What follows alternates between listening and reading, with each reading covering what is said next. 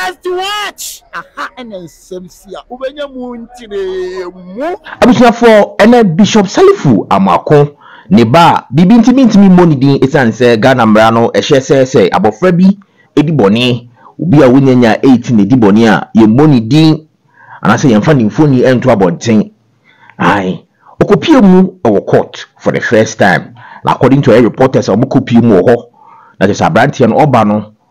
ambulance mu ene de to ye ebaaye na je se otum se abofra no obre yi pa ne ho nto no ne so okopie mu e court a je se reporter ba ne se ofri police hospital ne kopie mu e juvenile court na okopie mu ho no na je se media for no obi antimi take pictures obi antimi record video esa ne se mra se de mekan no se abofra bi edi bone obi onyanya 18 so di bone no matter how bone na tie no untimi mfa ni din emma bonten untimi mfa ni mfoni emba bonten today abra Bishop Salifu Amwako ne bakopie mu court ne no se pictures bi ba bonten a ene sa journalist kro ana se blogger na presenter whoever na so betimi ayeshi yi pa na enye Ghana ha se nko a na samra ne wo se all over the world wo honum mofra mu enyenya 18 omudi bone a na protection high pa abofra bi a be 3 months ago Axel Ruda Kubana or Tracy kan eku sa mofra mensen ain te se asem ne ba foforo no wohwe BBC te se Sky News top blogs CNN ade a no bi antimi fa ne picture e ma bonten ni din kura no mo omo ye ne se team 17 wa committee say we this aboni say ni din na e ma bonten say ne se samra no ne protect abofra no na abofra no a week later eno nya 18 it after 18 years no na che se wo kwan se obi atimide ni pictures about bonten no so hwa BBC for report first story no omo ye say team 17 omo anfa ni din ama nemum abofra no nya 18 no and omde ni photo about bonten no omo sade ni din ye say Axel Ruda Kubana enti no Bishop Salifu Amwako ni ba issue kwakoye say some bloggers, journalists, presenters, media personalities. So man he na say eja omudi foni bi ba bonten a on ha no maso ayeshi yi pa ai esa say yes two wrongs do not make right. Enti ne wo hu say ebia na wuni say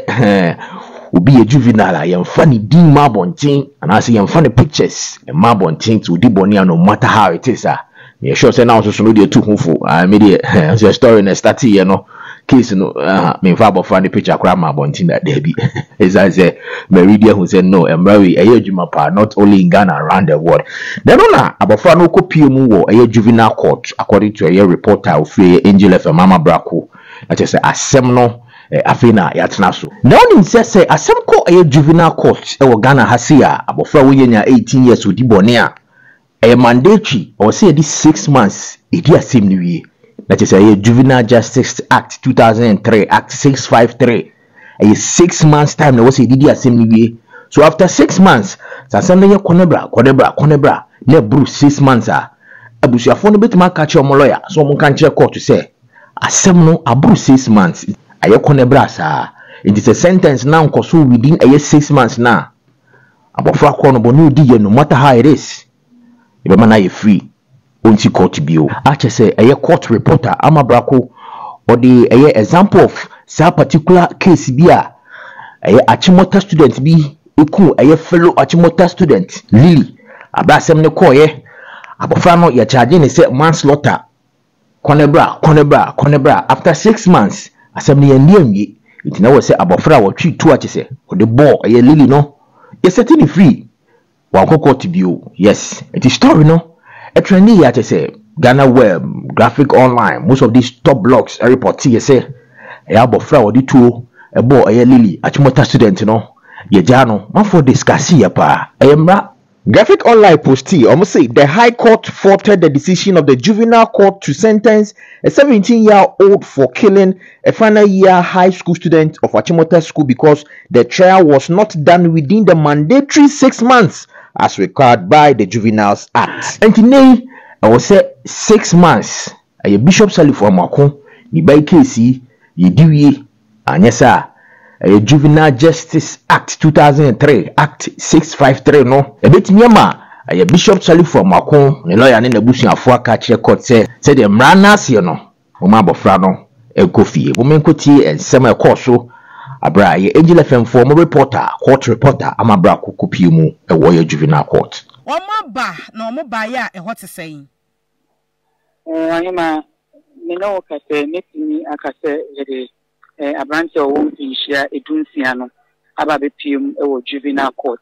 me no kase afi na ye hwe se ye befre akwala no asem no na ye hu kwadu a ye de bebo no esan se we ye juvenile court ntimi ye ma obi akwan e ma onkofu mu bi apart from a lawyer for any ye bekase abusuafo ni bia eni masem ne ho kakre de no kra no ebia enipa be mienu social welfare for eka na ya ma makwanya potem me hu a lawyer for ni bia omugina mu twitwaje ne papa no ewo aha na me bedu ha no enti ya enya isa no pa mo bantam kakra ambulance ene di abrant ene bae na me bi se bi se mo chese Nisi police hospital enti ena dia ambulance ene edeni bae ambulance ene na bi me no ka se dia owo baby a ya edi aman kwala akwala bi obenya asem a ye ne beba se enfre o case a ni e de wakwa kwose ye friend playroom aho ena sisi a me no ka se dia kwala na kwakwa she me ni kusua ehu abrante America ne ho asem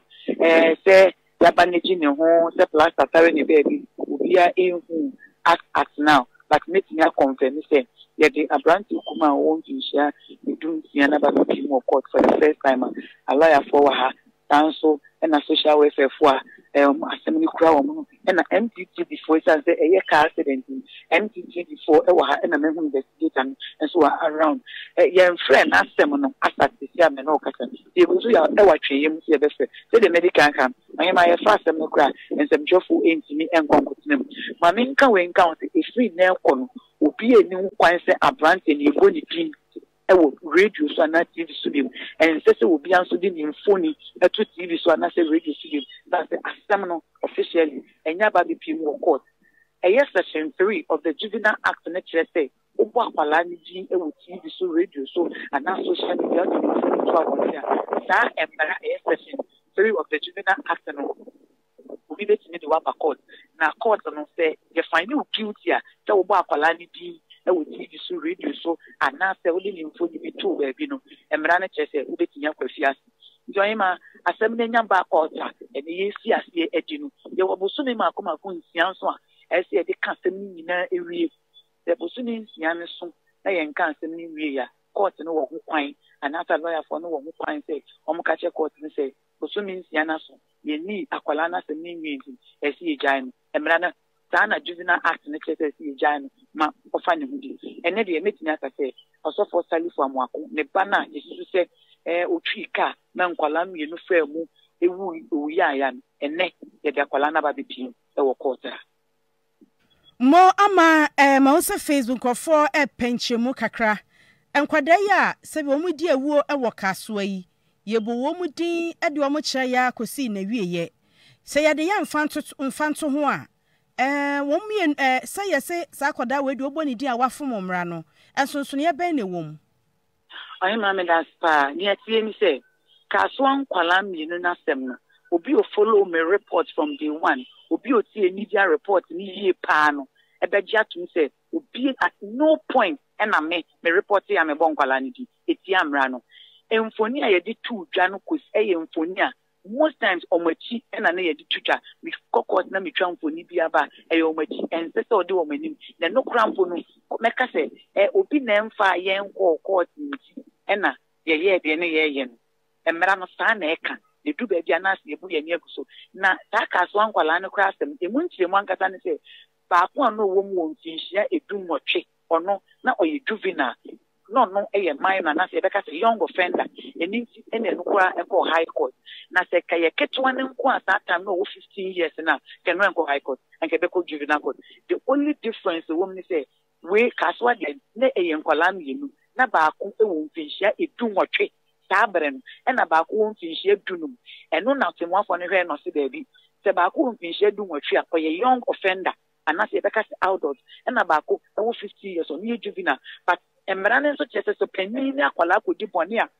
yɛhwɛ na yɛde ɔmo mmienu nyinaa kɔpiem ɛwɔ high court na mmom yɛka asɛm no nyinaa wɔ hɔ wie a na yɛde ketewa no aba ketewa court ɛhɔ ne yɛde n'asotwe bɛma no tɛtiwa ɛni nti na dan a kaso ankwalaa mmienu no yɛwie yɛ a yɛde asotwe no ma no panyin no yɛma n'asotwe sɛ ɔnkɔda afiase ne nkwa no nyinaa wɔ high court na ketewa no deɛ court say yɛmfa ne mmra juvenile court yɛ court ne yɛde sɔfo Salifu Amoako ba no ɛba ne asate na asɛm no ɛno no so to mama one example na me fa untwa to obɛkae sɛ there was another story see ya na achemota student bi atwi to eku ne mpena ɛwɔ ne fie bra ababa wa ne kɔsra no that case no yamba kwala ne dinda yamfa ne mfoni antujada bosumi nsia ne so ani ani asem ni wie na lawyer for ba court be ka che court nti ani asem ni nti enya abrante me no ka say that case no anko bebia ye ja abrante na so Ghana house so ni Ghana obi anim so that is the difference the Facebook for bisa enye se eye sofo Salifu Amoako banti ena yempese yedi ni din betudwa na se ye bebo yedi ni mfoni betudwa nemum sa na mmara no eka sa ena mmara no eka yo mo ene adwuma ma wo we de anim se de baba biara